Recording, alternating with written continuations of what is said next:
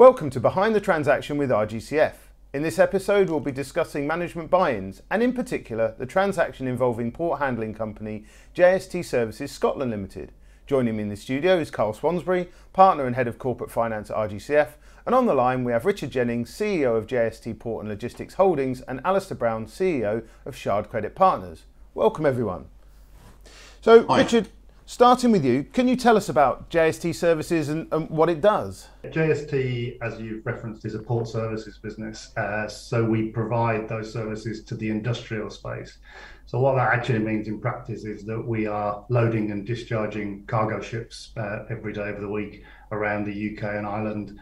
So we are largely working for the industrial sector. So we're handling anything from commodities like grain and timber and steel and aggregates and building materials, in kind of substantial lots, so anything between, 2,000 tonnes to 5,000 tonnes.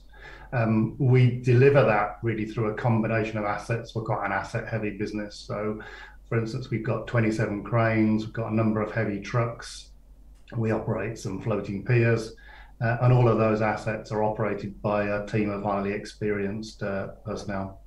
Tell us a little bit about the history of the business before the MBI took place. Sure. Yeah. I mean, the business is about 28 years old. It was founded by an individual, John Scott, as a transport business and then developed into cranes.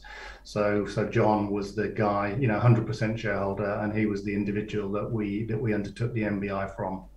So why was it the MBI important to the port sector, do you believe? And sort of tell me, how does it fit in with the strategy that you have? I mean, the business is actually a market leader in what it does in the port space. So I think it's quite unique in the fact that we operate in virtually every port in the country and in Ireland. Tell me what the strategy is for growing the business. Well, I mean, our ambitions are quite straightforward, really, and twofold. I mean, on the one hand is to grow the existing business through some further investment, and secondly, to grow the business through some acquisitions, some bolt-on acquisitions, and the company is quite uniquely positioned to be able to do that. So turning to you, Alastair, tell us a little bit about Shard Credit Partners and what you do as an organisation. So Shard Credit Partners was set up around 7 years ago. We launched our first UK lower mid-market direct lending fund in October 2017 at 90 million sterling. So for the last 4 years, we've been investing that.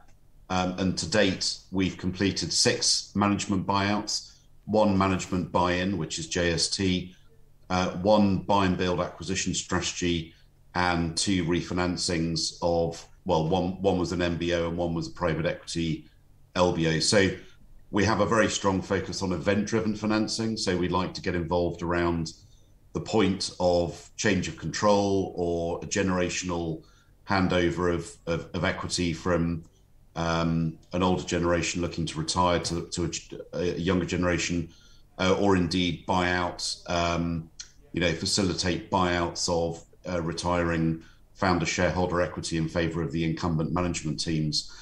We're very strong supporters of management teams that don't have private equity backing, although that's not to say that we won't back a private equity backed deal. We completed one earlier this year.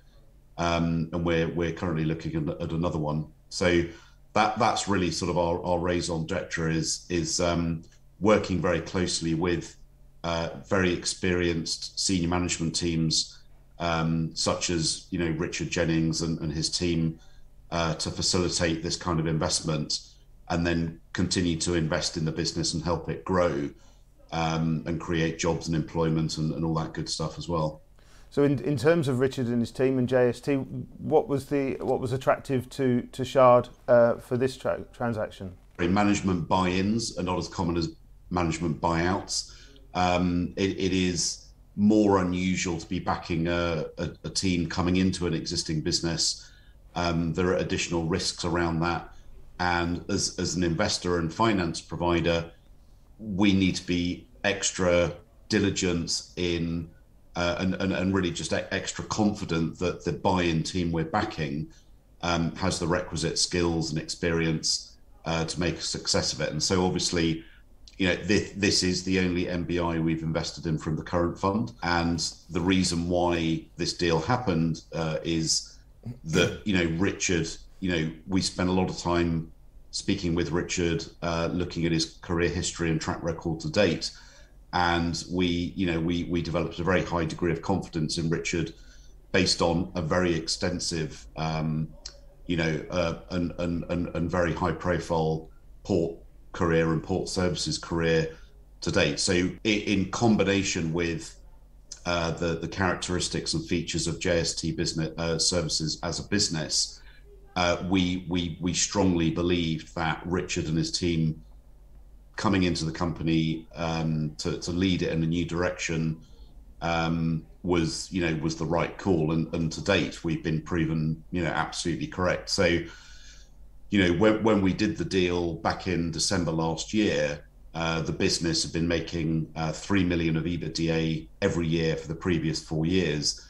Already, we're not even a year into our investment in JST with Richard, and that figure has gone up pretty significantly already. So he's already demonstrating significant equity value growth, which is great for all of us. Thanks, Alastair. So Cole, in terms of MBIs in general, are there any sort of unique aspects in comparison with other sort of transactions? And then tell us how you supported the two gentlemen here with the transaction. Sure, thanks Jamie. And as Alastair acknowledged, management buyouts are incredibly common because that involves an incumbent management team who already know a business and the sector in which it operates, acquiring the business.